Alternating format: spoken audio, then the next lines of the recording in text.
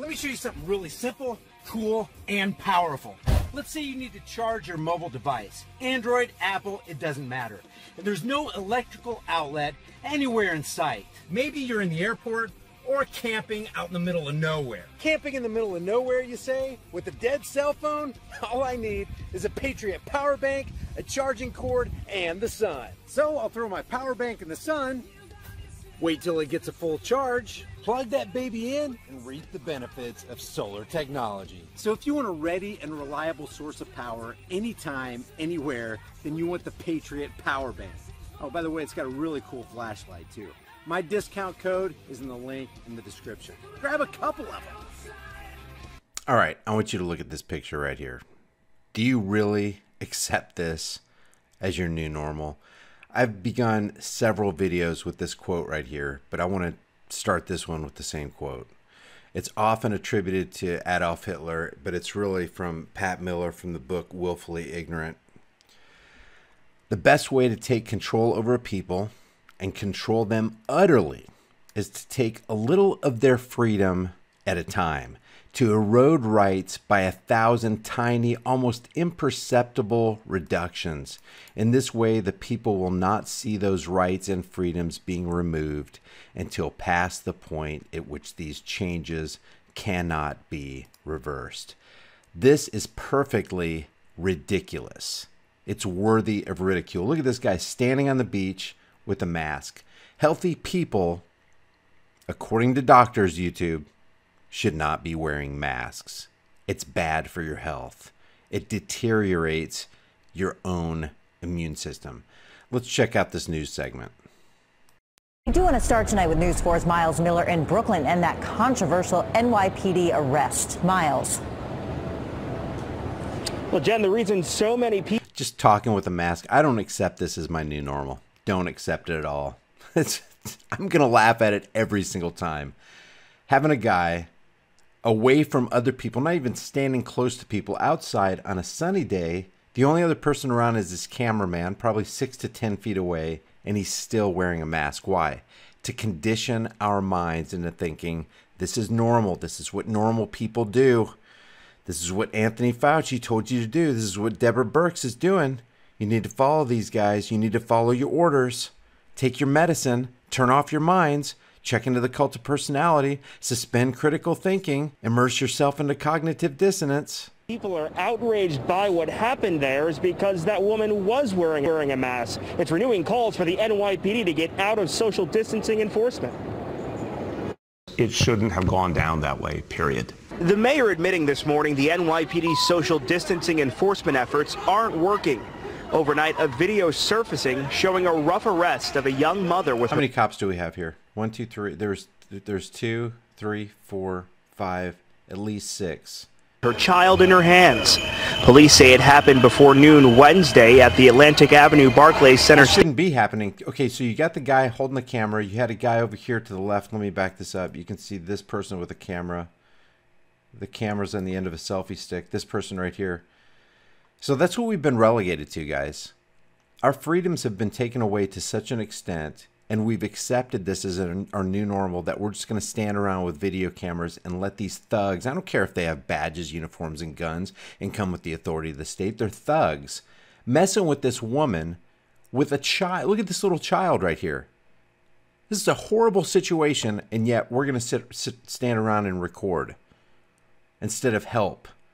We've been so distracted, deceived, and divided, and therefore conquered, that we can't get together and take care of and take down this badged, armed band of roving criminals who are picking on this woman for no freaking reason.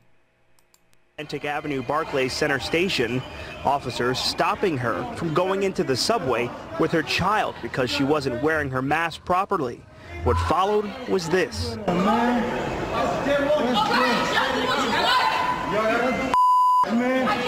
The woman identified as 22-year-old Kalima Rosier, yelling at the cops to get away from her. As they tried to escort her out of the station, things got physical. That's too much, man. To say the least, whatever else was going on, in that video, whatever else was happening in that moment, we should never have a situation where a mom with her child ends up under arrest for that kind of offense. Police say the arrest was justified. Like you can believe one word that comes out of de Blasio's mouth. Look at them. They're just following. They're stalking this woman, waiting for an opportune time to just take her away from her kid and take her to the ground. They say she hit a cop when they attempted to grab her to put her in handcuffs. Of course, that's the natural response of somebody who's getting attacked. You don't let them attack you. You slap their hand away, and that's what she did. Check this out. Charged with disorderly conduct, resisting arrest, and harassment. She slapped his hand away because he was being an attacker. I don't care. Don't let the badges and costumes fool you. They're being attackers. They're attacking this woman on the subway. And why aren't we getting together and defending this woman? Because we've been mentally neutered. Maybe morally neutered. Yeah, morally neutered. Giving a disappearance ticket. Police Commissioner Dermot Shea said this morning the woman threatened to cough on the officers and cursed at them. What we want to do is educate people. We want to get compliance, but we want to do it without the use of summonses. Shea said the woman told cops she was under a lot of stress when she snapped. Remember how stressed people are. Everyone's lives have been turned upside down. And we have brought that into being. Our lives have been turned. Our lives have only been turned upside down because people like this guy right here are order followers. They're not moralists, they're conformists. A moralist does what is right regardless of what he's told. But these conformists right here do what they're told regardless of what is right. Everyone's lives have been turned upside down. The incident renewing calls for the NYPD to get out of enforcement of social distancing rules, as data released by the department this week showed 90% of arrests for social distancing infractions were of Black and Hispanic people. We should get the police. Yeah, they're only going to stop doing it because the majority of the infractions were Black and Hispanic people. You should get out of it because it's immoral. That means they're racist. They're being racist. We should get out of it because a certain race of people are really suffering more than other races of people. No, you should get out of it because it's wrong. You should get out of it because you're initiating unjust force and violence on peaceful people just because you believe in some CV-19 lie. Out of this area, let the community be part of this reculturing. Did he say reculturing? I missed that the first time I watched this. Back into the world of ridiculousness. Was this guy wearing a mask? Yeah. Look at that. It's easy to get desensitized, guys. Look at all these people are wearing masks. This guy's wearing a mask. This guy's wearing a mask. They're all standing away from each other, being good little order followers. Let the community be part of this reculturing. Reculture.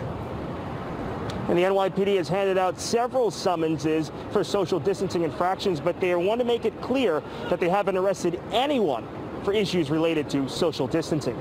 We'll have Atlantic Avenue, Barclays. All right, guys, now I want to show you this right here. And even though what you're about to see, yeah, this is them trying to dumb us down again, I thank goodness for this lady right here. I love to see rays of sanity in Massachusetts. What are you guys doing? For people to walk in one direction? Okay, this is insanity. You know this. What the? This is insanity. You know this. Oh, we're well aware of it, but we're still doing our jobs. We're still following orders. We're still doing that which is insane. Putting single direction, one-way arrows on a sidewalk where you can only walk one way. Listen to this lady. God, this is crazy. You know what happens when you low people authority, like selection and stuff? Who's the town manager for Swampscott? And I bet he supports Charlie Baker. Oh my God. So people, now what happens if I don't walk and what if I do this? And I will, because this is what I'm going to do. What happens if I do this? What do they do to me? What if I do this? Because I will. This is what I'm going to do. I'm going to walk in the exact opposite direction of where the arrow indicates. I love this lady. This is I know you guys are doing your job, but this is insanity. This is tyranny. That's what this is. This is communism. Come on. This is communism. No. And now it's not even so bad. Yes, it's bad that the workers turn off their minds and they just follow orders. But the worst thing about this whole thing is, for every authority or official that you see telling you to follow social distancing guidelines, you have hundreds, thousands of brain dead lemmings who are going along with it and just following orders as well. Hey, they told us to wear masks. We're going to do it. They told us to social distance. We're going to do it. They told us to shelter in place. We're going to do it. They told us to load up on the boxcars. We're going to do it. They told us that it would just be a small, short chlorine shower. So we stepped in the shower because we follow orders. Stop following orders. That's what's wrecking our country. No, it isn't. I have a double master's in nursing. What kind of health is this? You're going to get a COVID from walking down the street? This is insane. Look at this. Two people who are together walking with a mask, and they're fine. Thank God this woman has some sanity, no mask on her, and they're fine. I love this woman. I love this woman. We all need to be like this woman and go, that's insanity. That's not insanity. When I'm out, I thank people for not wearing a mask. Thank you. Thank you for a breath of fresh air, insanity. Thank you. Fine with what's going on here. Spray painting arrows on the sidewalk in Swampscott, which means that if you are walking in the wrong direction, if you walk, I'm telling you, that's what's going to happen. Take a look. Go to the Swampscott website and find out what happens if you don't walk. It's not these guys' faults. They're just. This is Swampscott, Massachusetts. Doing their job, but look at this. Look, this is Swampscott. This is where the governor of Massachusetts lives. This is what's going on. This is insanity. This is what's going on. Look at this. This is tyranny. This is communism. This is what the Chinese communist government does to their people, and it's happening right here on the streets in Massachusetts. Massachusetts. I love that. She's right. This is what they do to the people in China, and we're accepting that on American soil. We're just rolling over. They're blowing us down with the wind of their words, and we're just falling back. Now, here's one more example before I end this video. Check this out. Hi, how you doing? So you're not going to allow me to shop into this place unless I give you my name and my details, is that correct? So what Animates has asked us to do is in line with the MPI, which is what the government is asking us to do. So they're asking all stores to contact trace where possible. So what we're doing is we're taking a name and a number. Michelle, can I just borrow you for a tick? So we're taking just a name and a number so that we can get in contact with anybody who could come in contact with the virus. Okay. The authorize.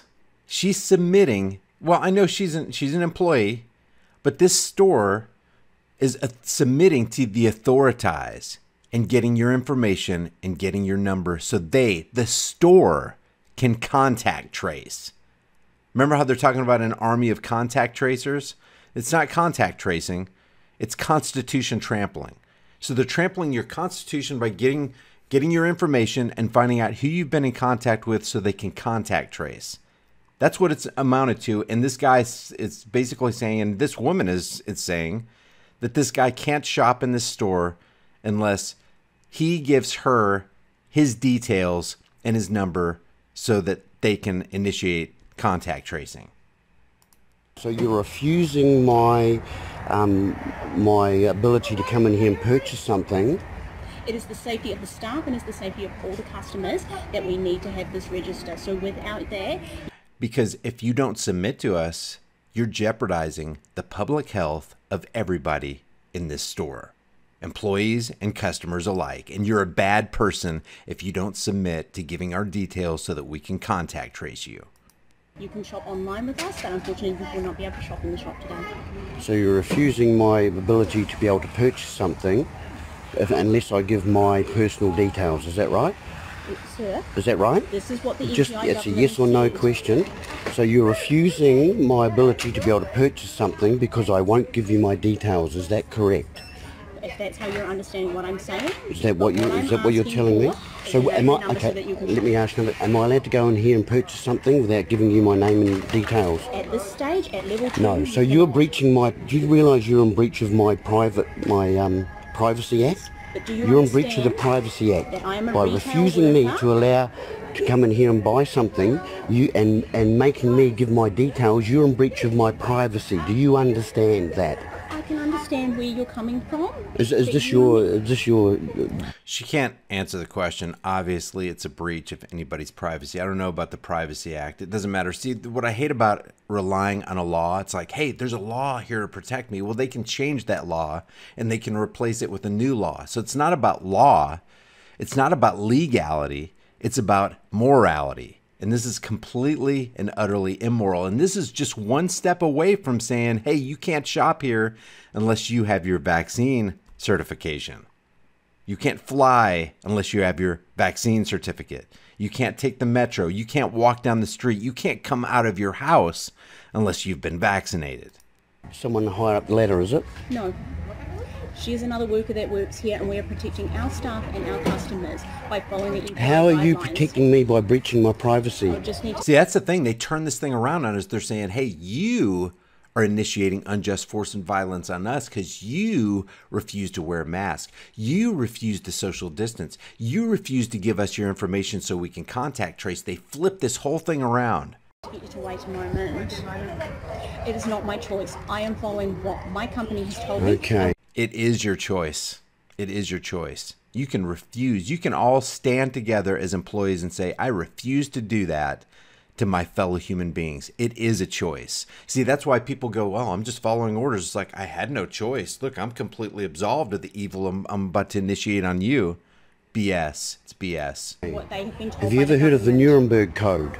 No, I have not. Nuremberg Code are the trials that Hitler did after the war, and when he put all his minions through the courts there, and they said that just doing my job is not an excuse for breaching people's rights.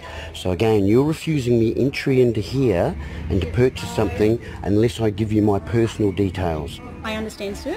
If you have a complaint, you can call 0800 Animates and complain to them about their services, but unfortunately I cannot allow you to come into the store. How do you feel about this? I'm just here to wait a moment. How do you feel about this personally as They actually can.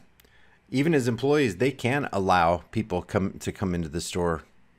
If they get fired, they get fired. So what? They did what is right. See, these people are order followers. They're doing what they're told regardless of what is right. You know, they know it's not right to invade somebody's privacy and withhold their ability to come and shop like free people unless they jump through the contact tracing hoops. Another customer in other places. Do you feel safe giving your personal details to other people that you don't know? I understand that we are in a crisis mode at the moment as a country, and I am doing my part. Well, level 2, it's quite relaxed at the moment. Yes, I understand that. And this is day 1 of level 2. And this is what our company... There's a crisis. We have to throw all rationality out the window. Don't you understand? We're in a new day. This is a new time. This is our new reality, and we have to act differently. has asked us to do and what the government has asked of our company to do. Okay, but are you aware that what they're asking you to do is in breach of people's privacy and the Privacy Act?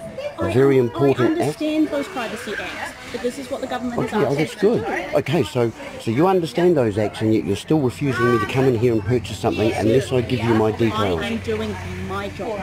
So I will that's have to no ask you to excuse. leave because you're now holding up other people. Okay, so can I just have your name? Okay, Amanda, thank you for your help there. And I don't want this to be personal. I don't want it to be about you. It's not personal, and like I've said, if you have a complaint, you can call Animates. Well, I do have a complaint, and you should too, because this is a breach of your privacy as well as everybody else's. And that's the point. These people who are enforcing these anti-privacy acts, these people who are enforcing these tyrannical acts, are basically enforcing them on themselves and their families. And anybody who stands up for their own rights is actually even standing up for the rights of the person who's transgressing their rights. I understand where you're coming from, but like I've said, unfortunately, I cannot do anything. My hands are tied at this point, so... Okay, so you're flatly refusing me to come in here and purchase something unless I give you my details. As I have already said. Yes or no? Yes, that's correct, yeah? I will ask you to leave now. We've been Do you have over anything to this. say about this? No? Sorry? You asked me to leave now? Yes, please. Okay. Look at this little contact tracing, probably government-approved chart on their desk.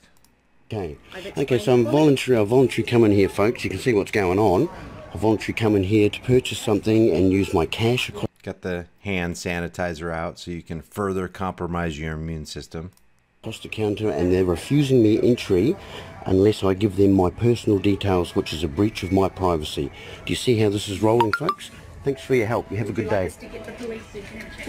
Well, you can do that if you want to. Am I breaching a law, am I? Oh, so now they're threatening to call the police on me, folks.